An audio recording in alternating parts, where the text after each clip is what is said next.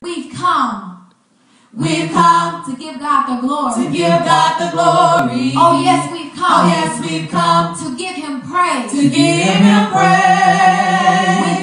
We've come to give Him the honor. give Him the honor. Let's magnify Him. Let's magnify in Him all of our ways. in all of our ways. Who are we? We're interceding Christian Center. We hope that you felt welcome from the time that you entered. November 2019, I was in meditation on what would be our yearly theme for 2020. The theme is really a misnomer, as I burn with the base scripture all year long. Usually, I would already have the phrase a theme around September or earlier the year prior. But I was getting into the waning months and still had no assurance. It was when I realized that a time threshold was going to be crossed as we moved into the third decade of the century. The significance of the year 2020 in my mind then became, how could people be so blind? I prayed on that thought and the Lord gave me, Lord, let them see. I took refuge in the words that Elijah spoke to the Lord about his blind servant. Time is winding down, but there are still people who do not see the signs of the time. We must be about the Lord's business. He's coming back for a church without spot or blemish, meaning our dominion mandate. We must be on the mountains which influence society.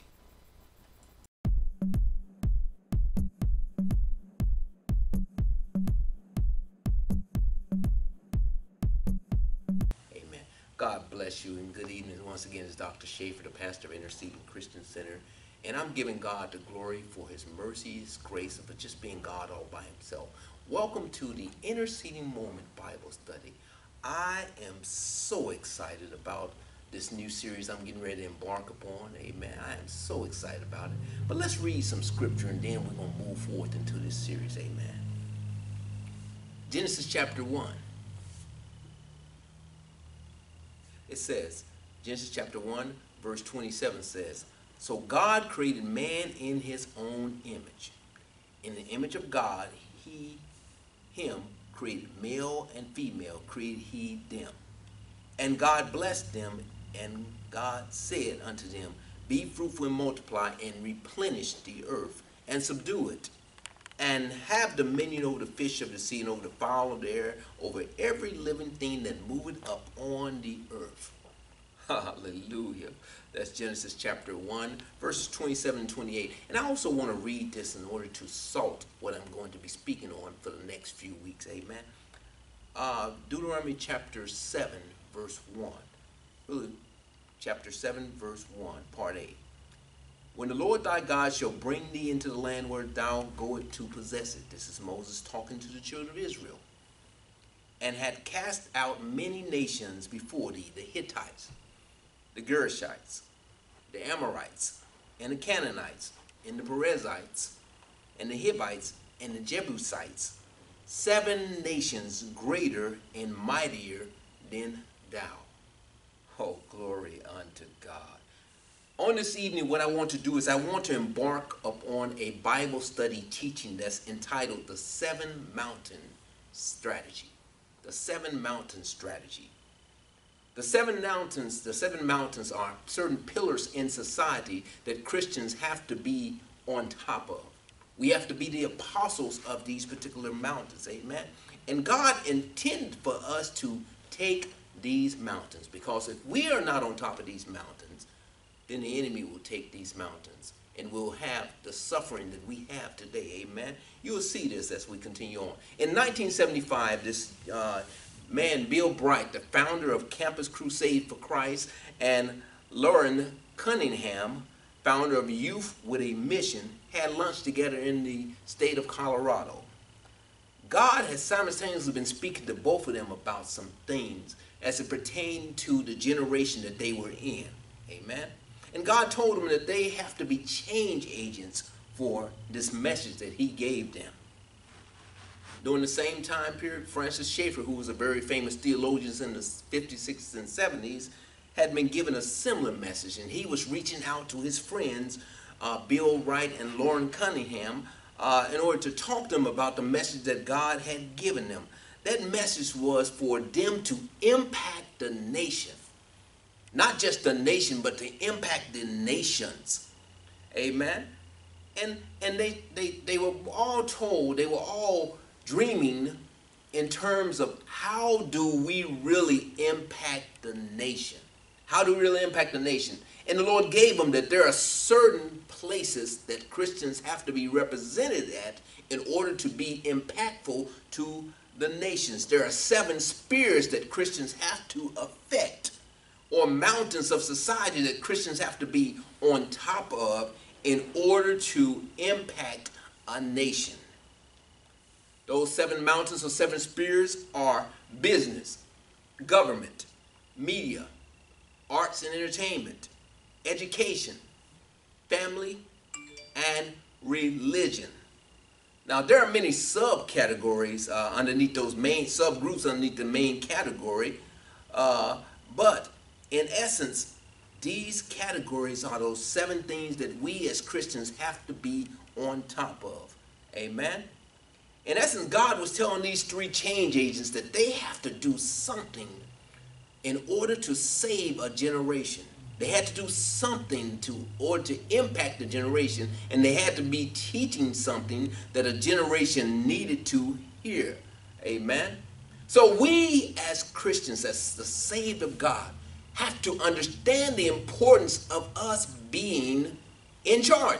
Simply like that.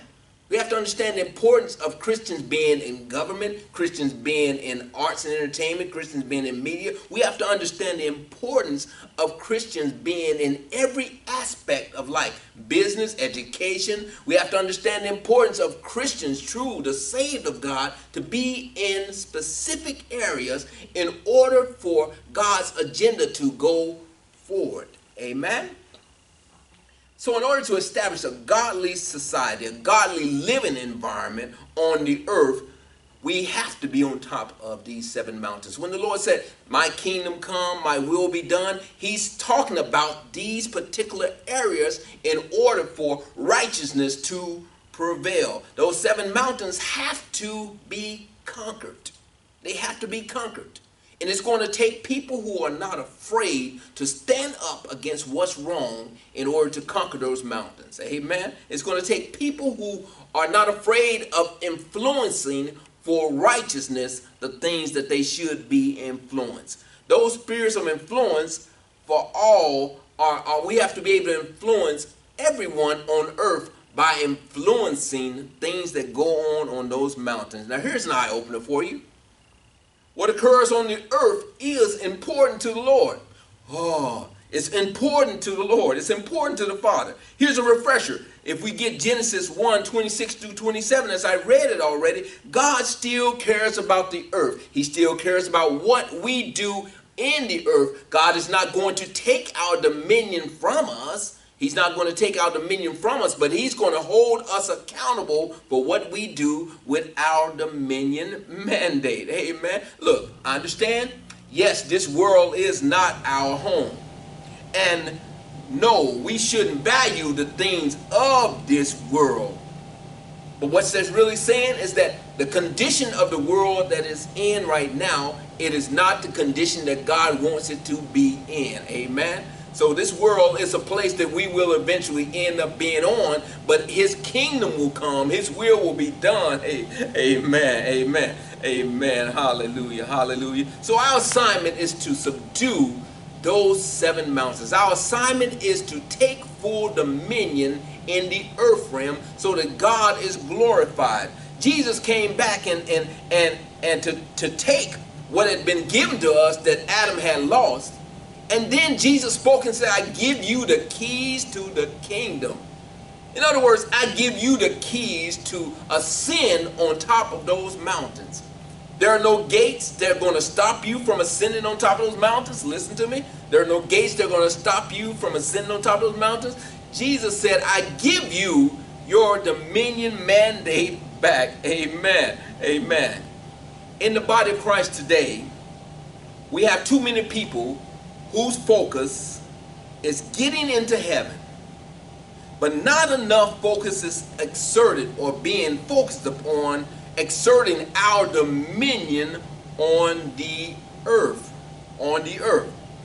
They are so heaven bound that they are no earthly good, to coin the phrase, to utilize a phrase that many have used before. Amen. So if our dominion wasn't important to God, if it wasn't important, the Lord's Prayer would read something else. It would say, your will be done in heaven and only heaven. But it doesn't say that. It says, your will be done in heaven and on earth as it is in heaven, as it is in heaven. But the prayer is a kingdom prayer. His will be done. His kingdom come and manifest itself by evidence of the goodness that the earth should have in it. Amen. If our dominion mandate was not important, we would not be told that what is bound on earth is bound in heaven. If our dominion mandate wasn't important, then we would not be told that what's loosed on earth shall be loosed in heaven. Our dominion mandate is important, and we have to be on top of our dominion mandate. I was a practice going on one time, and the children were singing, and I remember them singing this song. The system of the world were designed to take your confidence. I don't remember what the words, the title of the song, but I believe it was a song by one of the latest artists who was saying, the system of the world. Let's get back to Eden. That's what it was. Sitting on top of the world. But see, the thing, the system of the world were designed to take your confidence. The enemy works very well in order to take our confidence away from us. He takes our confidence by presenting things to us that seem insurmountable. He presented David. He presented Goliath to David. And Goliath seemed to be insurmountable. But David's mindset has to be like our mindset. We serve a God who is so awesome, who's so powerful, who's so all-knowing that he can do anything but fail. Amen. So the systems of this world are those mountains that we must take back. We must take back those mountains. To master these gifts, we must view them as a mountain. In order to get back those things, we have to view them as a mountains, but mountains that we have been empowered to climb. We've been empowered to climb. The Lord has placed the talents within us to conquer all these mountains and for us to be on top. It's not amazing to me that Jesus did a lot of teaching in the mountains. It's not amazing to me that Jesus ascended on high in the mountains. It's not amazing to me that the enemy took Jesus up to a high place so that he could see the entire world, because he knew, the enemy knows, and the Lord knows for sure that we should be on top of mountains. Amen. Amen. It is God's purpose for us to serve him in such a way, whereas if we serve him the right way, then God blesses us the right way. He blesses us and gives us the ability to be on top, to take these mountains and to remain on top of the mountains. Amen. So it's God's purpose for us to be on top. Hence, Deuteronomy 28. And it shall come to pass, thou shalt hearken diligently unto the voice of the Lord thy God, to observe and do all his commandments which I command thee this day, that the Lord thy God will set thee on high above all nations of the earth. I'm reading Deuteronomy chapter 28, verse 1. Amen. And verse 2 says, and all these blessings shall come on thee and overtake thee. I don't know about you, but I want an overtaking blessing. I want a blessing to be so fulfilled, whereas I don't have enough room to receive it. I want a blessing to be an overflow. Amen. Amen. Amen. So continue reading Deuteronomy chapter 28, verse 2. It says, if thou shalt hearken unto the voice of the Lord thy God. It says, verse 3, blessed shalt thou be in the city, and blessed shall thy be in the field. Blessed shall be the fruit of thy body, and the fruit of thy ground, your children, the fruit of your body, and your work, your labor in the vineyards shall be blessed. And the fruit of thy cattle, you shall have cattle, amen. The increase of thy kind and the flocks of thy sheep. I know that not many people are flocking sheep. Not many people are in this day and age have cattle that they have. Not many people are farming as compared to how it used to be. I understand that. But what we're talking about is in the natural right now. What occurs right now. Amen. We're talking about the blessings such as a good job that provides for you. We're talking about the blessings of your health. We're talking about the blessings of your children. We're talking about your inheritance, your ability to be able to give unto your children. Amen. Verse 5, it says, blessed shall thy basket and thy store. Verse 6, blessed shall thou be when thou comest in, and blessed shall thou be when thou goest out. That's a blessing there. Amen. Amen. When you come in and when you go out. So you blessed coming and going. I remember a saint used to say all the time, amen, she used to say, every time I turn around, God is blessing me. And that's reminiscent of that. When you go in and when you coming out, God is blessing you. Amen. Verse 7, the Lord shall cause thy enemies that rise up against thee to be smitten before thy face, and thou shalt come out against thee, and they shall come out against thee one way, and flee before thee 7 ways. Glory unto God. Amen. Amen. It kind of reminds me of how David walked through the valley of the shadow of death, and he was not afraid of what was coming against him because he knew that God was with him. And look, the same thing that applied to him applies to us. The enemy may come in one way, but the enemy is going to do all he can to get away from us because of the glory, the anointing, the blessings that God has placed in our lives. Amen. Now, this is an introduction of the overall series called The 7 Mountains. So I'm not going to get too deep into any individual mountain on this evening. But what I'm going to do is I'm going to talk, since I have talked somewhat about the mountains, I'm going to talk about why did we lose these mountains? Why did we lose these mountains?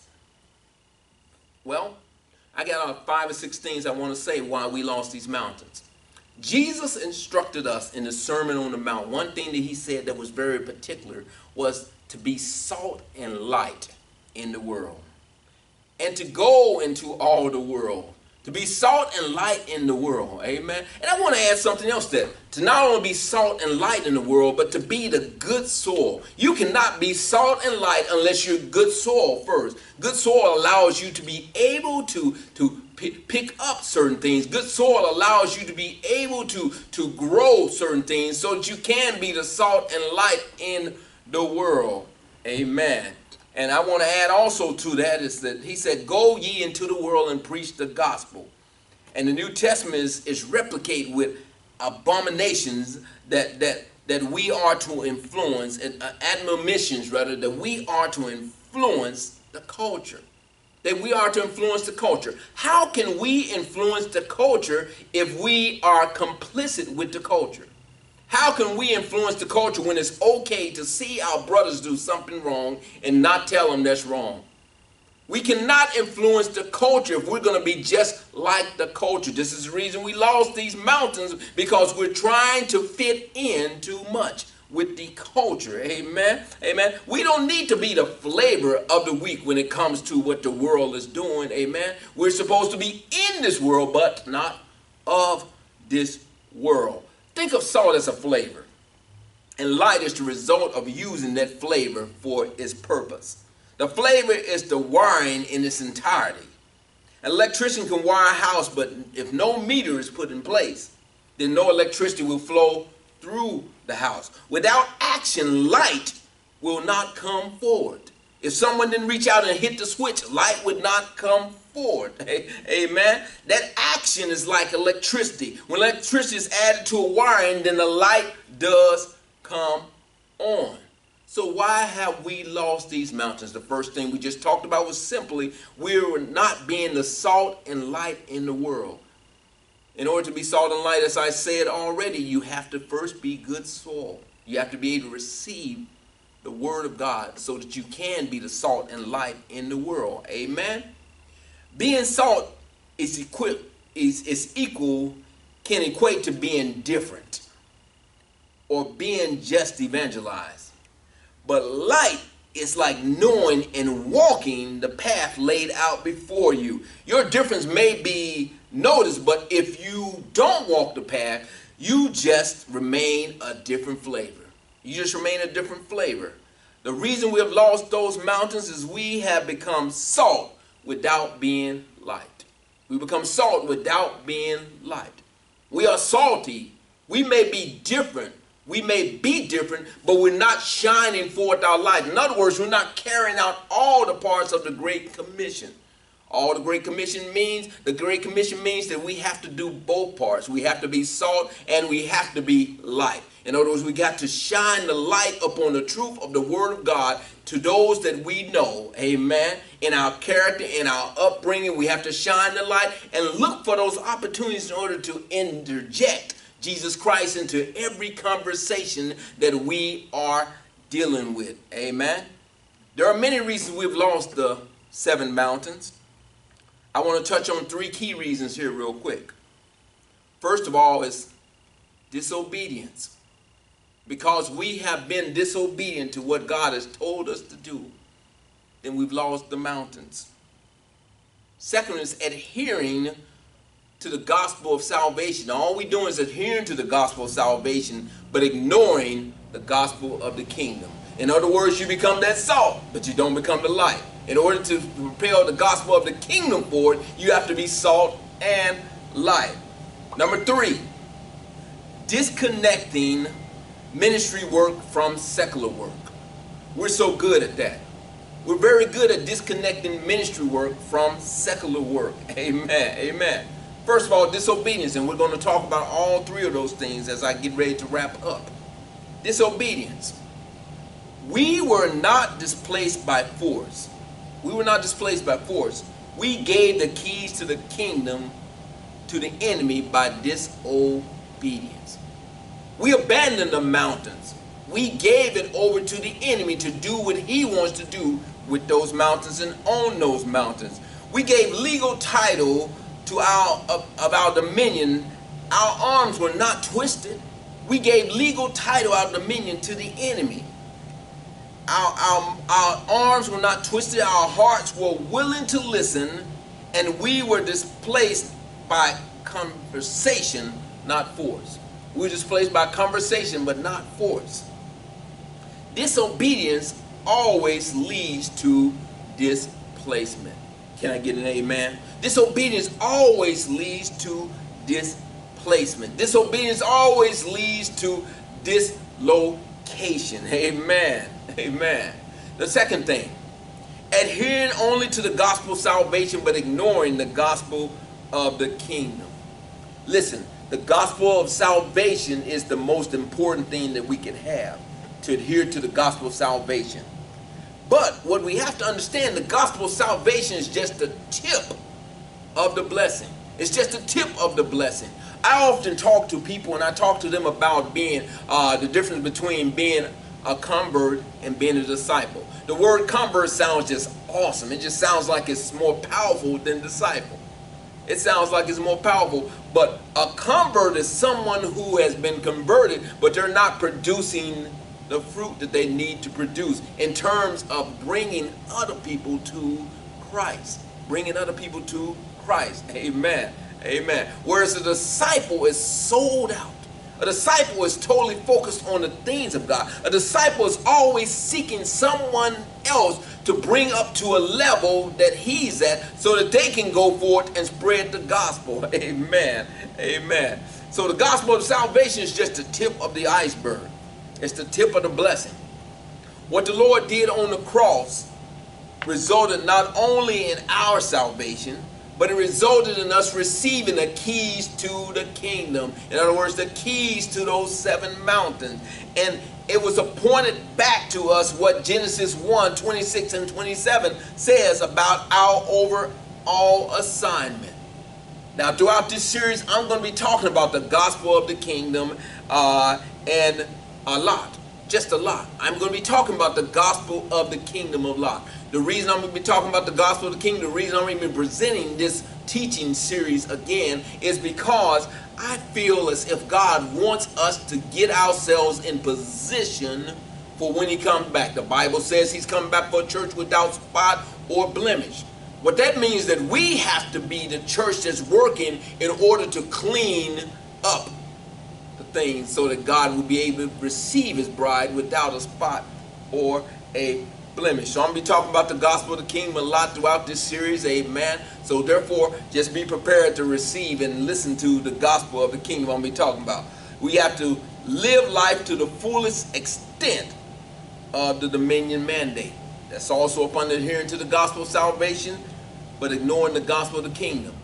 In order to reach other people for Christ, we have to live our lives to the fullest. We cannot have these moments whereas we are not saved. We cannot be having these moments whereas we have allowed Jesus to take a vacation. We cannot be having these moments whereas, well, I'm saved until so-and-so steps on my toes the wrong way. We got to be totally sold out for the kingdom. And because we're not totally sold out for the kingdom, this is why we have lost the keys and we've lost our mountains. Amen. Amen.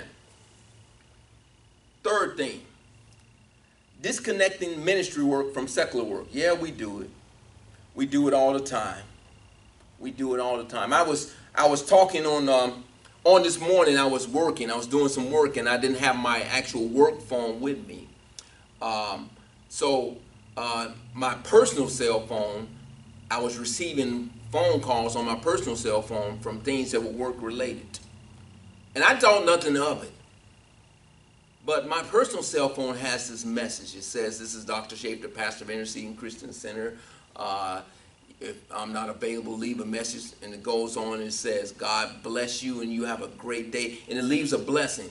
And I thought nothing of it when I did that recording. I did put some thought into it, but I didn't think in terms of how much those little words may bless somebody who's having a bad day.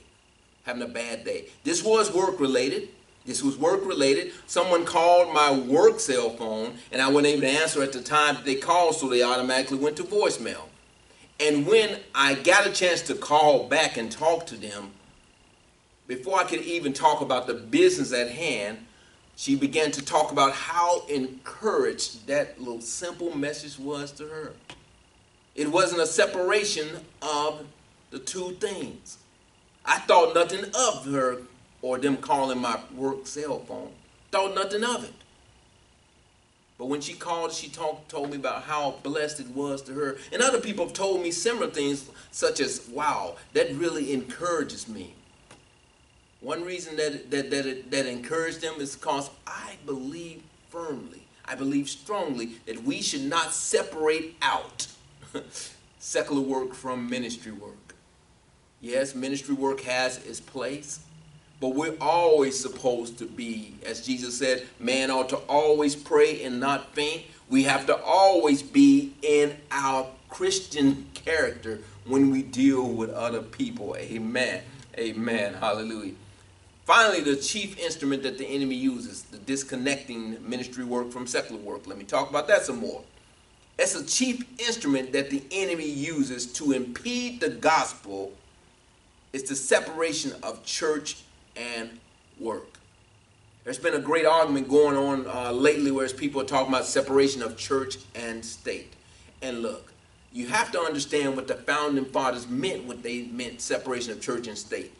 Almost down to a person, every single one of those people who signed the Declaration of Independence, who signed the United States Constitution, were Christians, and it was known that they were Christians. But there were many denominations. There were Presbyterians, there were Catholics, there were Episcopalians, there were Lutherans, there were Baptists, there were people of different denominations.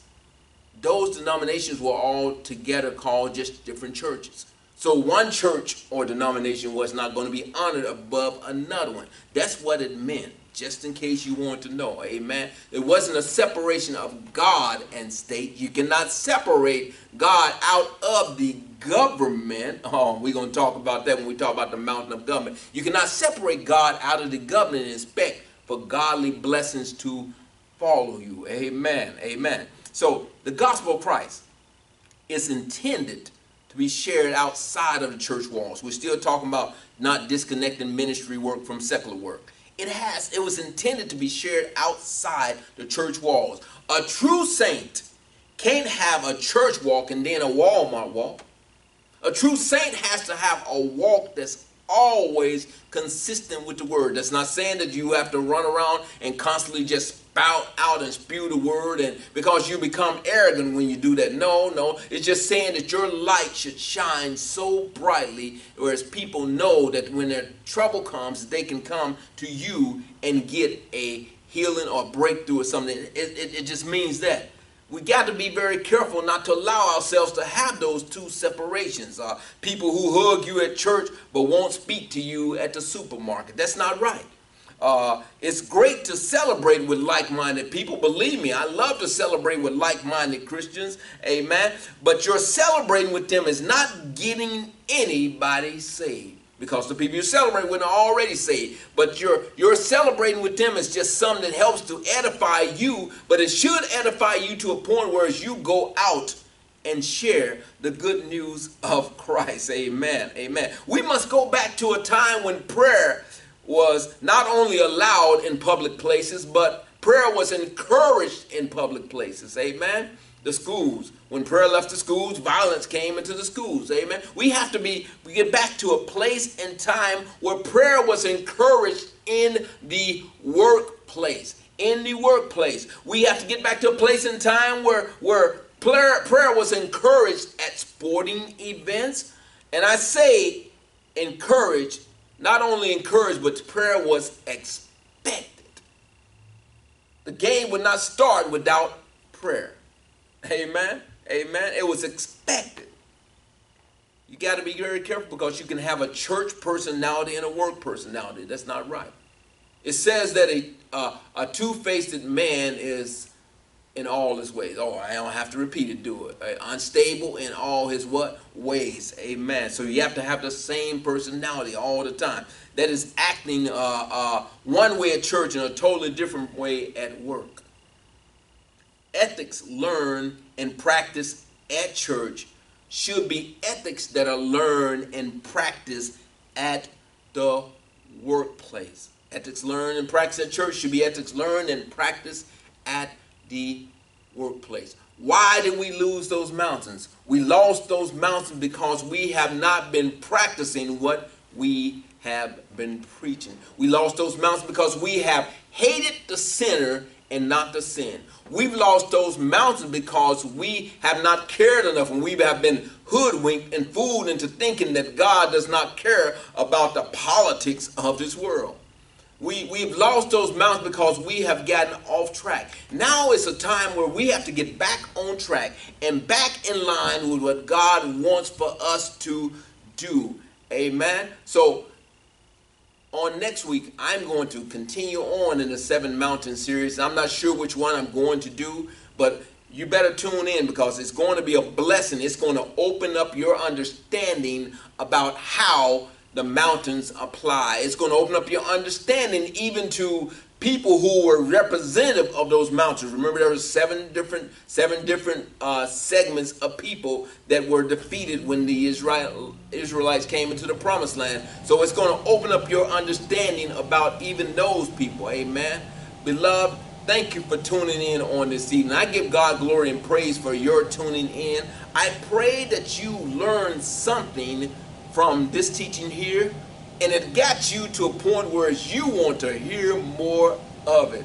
Amen. To God Almighty be the glory. Before I go, I would totally be remiss without offering this to you. Listen, I don't know who it is I'm speaking to. I'm not sure what it is you may have been going through, but I'm here to tell you that God still loves you. There's nothing that you can do that can change his love of you. David said, if I made my bed in hell, God will be there also. Why? Because he still loves us. He still loves us. So listen, whatever it is that you think you've done that has been unforgivable, God said, I will forgive you if you sincerely turn toward me. You sincerely ask for forgiveness through my son, Jesus Christ. That's all you had to do. Beloved, trust me. If God is for you, he's more than the world against you. And trust me, if you just reach your hand out unto him, he'll reach 2 hands out unto you, and he'll pull you out of whatever it is that you have been in. He can do it. I promise you, I've seen him do it. He did it for me, and I know for sure he can, for sure and for certain that he can and is willing to do it for you. It's a simple prayer. Father, forgive me. Father, I'm sorry. Father, I invite Jesus into my life. Father, I renounce all the things of this world, the evil of this world, and I want to walk a different way. It's a simple prayer. And then you accept Jesus into your heart. Oh, God bless you. It'll change your life. Amen. To God Almighty be the glory. If you want to be a blessing to Interceding Christian Center, you can be a blessing by going to our Givelify app, and you go download the Givelify app, and you're able to see the beautiful picture of my First Lady, Elders Tina Schaefer, and you can be a blessing to the ministry that way. Or if you want to do a Cash App, our Cash App is $Interceding CC. $Interceding CC. To God Almighty be the glory. Let me give you a prayer and we're going to go and get out of here. Amen. Father God, in the name of your Son, Jesus, we thank you for this day. We thank you for this time of sharing this teaching, Father God. We're praying right now, Lord God, that would touch hearts of those, Lord God, who know not you, Lord God. And Lord God, even those who know you, Father God, but they get a deeper walk, a deeper revelation of who you are, Father God. Lord God, the apostles that are meant to be on those mountains, Lord God, would take their rightful places. We give you glory in advance for all you have done and all you're going to do. In the name of Jesus we pray. Thank God. Amen. Amen. God bless you until next time, beloved. I'm looking forward to seeing you. This is Dr. Schaefer saying I love you, and there's a thing you can do about it. God bless.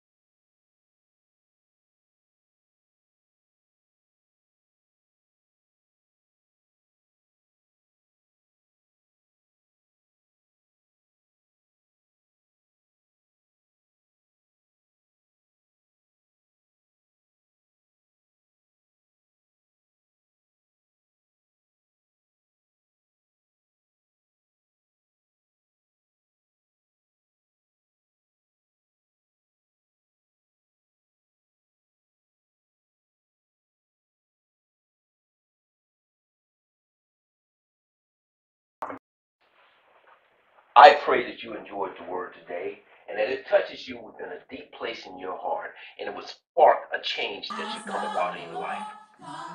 If the Lord so touched your heart and you have a desire to give, you can give to this ministry as we continue to make impact in this city at our Givelify app.